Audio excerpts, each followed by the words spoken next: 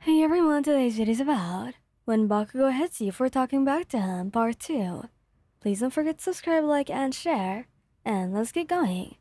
The next morning arrives far too soon. You wake up on Kirishima's couch, the blanket tangled around you, your body stiff from the uncomfortable sleep. The sunlight filters through the curtains, casting a soft glow over the room, but it doesn't bring any warmth. Instead, it only highlights the emptiness that lingers inside you. You slowly sit up, rubbing your eyes as the events of last night come rushing back. The arguments, the anger, the hate, everything was still so fresh and raw.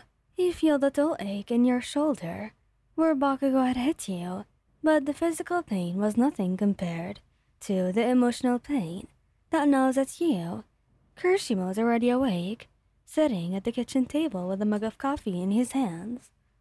When he notices you stirring, he gets up and walks over to you, concern etched on his face. "Hey, how are you feeling?" He managed a weak smile, though it doesn't reach your eyes. "I've been better." He nods, his brow furrowed with worry. "I made some coffee if you want. I wasn't sure if you'd be up for eating yet." You appreciate the gesture, but don't have much of an appetite. "Maybe later. Thanks, EJ." He sits down beside you, setting his coffee mug on the table. "I'm not gonna push you to talk about it, but if you do want to, I'm right here." You glance at him, your heart heavy with gratitude. "I know. It's just hard to wrap my head around it. I didn't think Katsuki would ever do something like that." Kirishima's face tightens with anger. "He shouldn't have. And you don't deserve that, Wayan. No one does." You nod, swallowing hard as you try to process your emotions. "I love him, Ichi. But I can't just pretend that this didn't happen. I can't go back to him right now." Kirishima places a comforting hand on your knee. "You don't have to. You take all the time you need. You're safe here, okay?" The warmth of his touch and the sincerity in his voice were enough to make you feel a little less lost. You're grateful for his support, more than you can express. But even as you sit there, trying to find some sense of normalcy, the weight of your phone on the coffee table next to you, it's so turned off, just as you left it last night, and you can't help but wonder what messages or calls might be waiting for you. Apologies, excuses, promises. It's all a bit too much to deal with. Kirishima seems to sense your inner turmoil. "If you want, I can turn off your notifications, or even block his number for now. Whatever makes you feel at ease." You take a deep breath, considering his offer.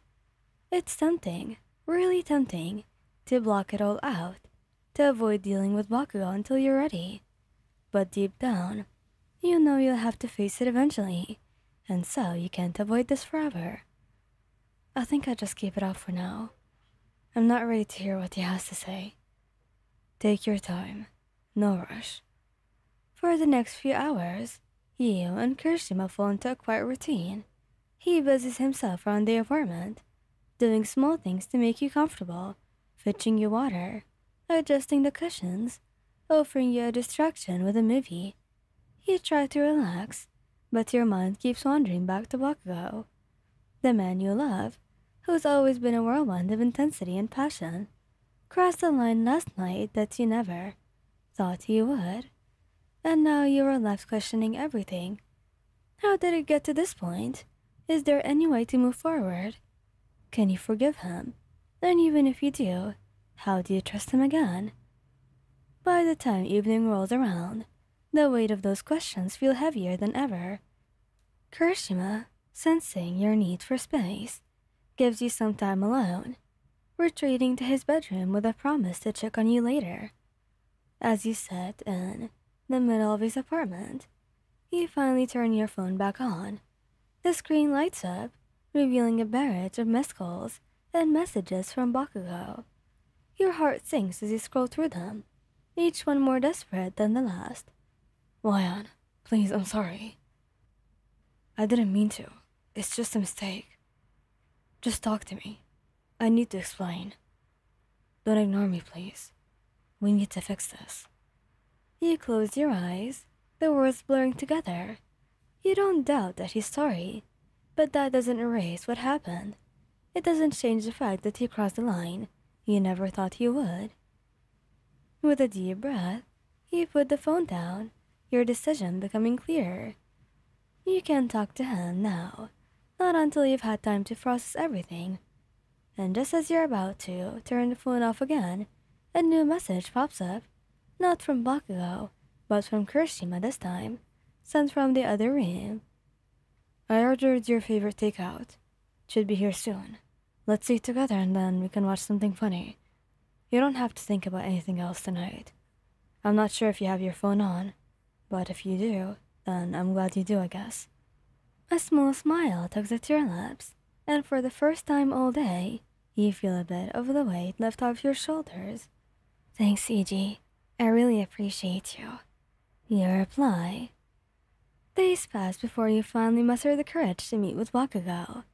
The anger has subsided, replaced by a cold resolve that you didn't have before.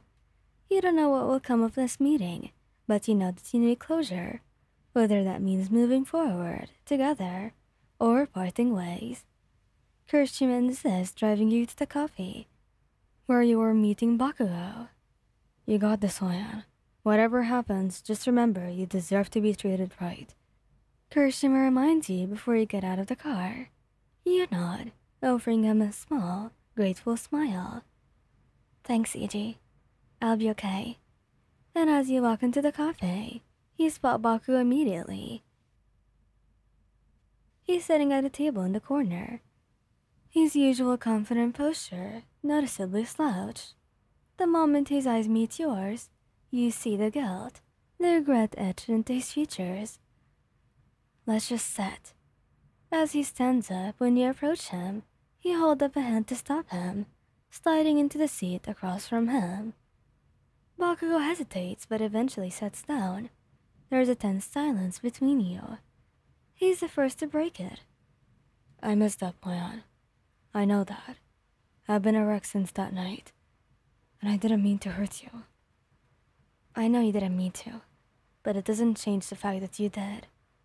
He flinches at your words. I've been trying to figure out how to make this right, but I don't even know if I can. Katsuki, I love you. I always have. But what happened? It broke something in me. And I don't know if you can just go back to things and how we were before. His hands grab the edge of the table. I'll do whatever it takes, Moyan. I'll work on my temper. I just don't want to lose you. The vulnerability in his voice tugs at your heart. I still need time, Katsuki. Time to figure out if we can move past this. He nods slowly. I get it. Take all the time you need, and I'll wait no matter how long it takes. You offer him a sad smile. I don't know what the future holds for us, Katsuki, but for now, both of us do need space. Well, if you ever need me, Wyon, I'm here, no matter what. Take care of yourself, Katsuki. And with that, you walk out of the cafe, feeling both lighter and heavier at the same time.